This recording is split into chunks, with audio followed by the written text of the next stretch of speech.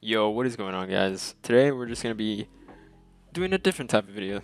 Um, I've had this kind of request for a while now, just to do like presets, and I've had other people ask me for like settings, like camera settings, controller settings, and video settings. So I'm just gonna do that all in one video, and yeah, I'll show all the colors, and yeah, let's get right to it.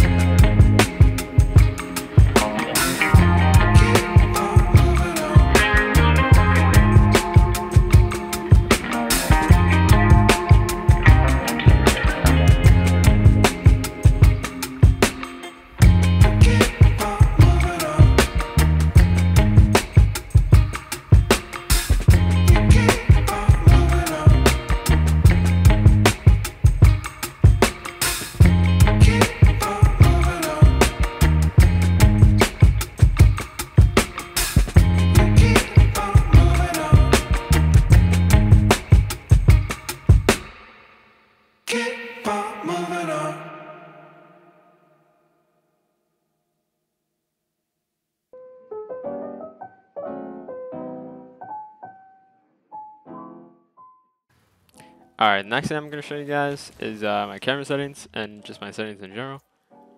Here are my camera settings: 109, 270, 90, -4, 0.45, swivel speed at 4.3, transition at 1.5, and then invert swivel. That's kind of preference though.